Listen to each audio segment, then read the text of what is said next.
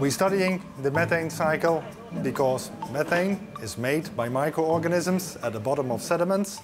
Methane diffuses upwards, and methane is a very potent greenhouse gas. It has 20 times the potential of carbon dioxide, and we try to find microorganisms that eat the methane before it goes into the atmosphere. Money-wise, that counts as a daily benefit for the European citizen, but also climate-wise, because methane is no longer emitted.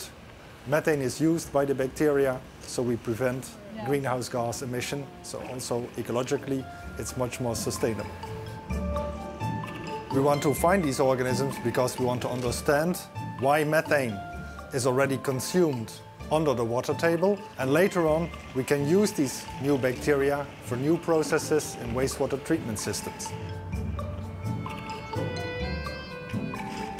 At the moment we have to buy methanol to clean our wastewater, and on average it will cost about €1.50 per cubic meter of wastewater to be treated.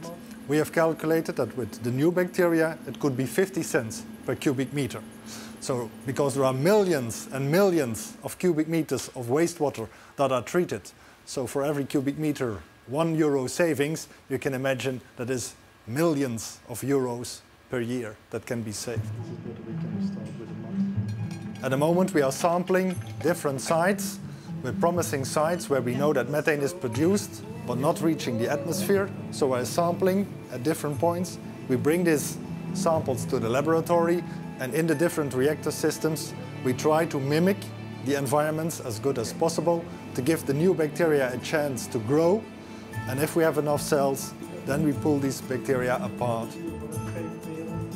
In the beginning I didn't realize how important the EU funding was, to work with a larger group of people on one topic and to move that relatively fast forward. Now in a relatively short time, 5 years, you can work with 8 to 10 people focused on a topic, and it's incredible how fast you can move forward if you put a critical mass of bright, smart and enthusiastic young students together.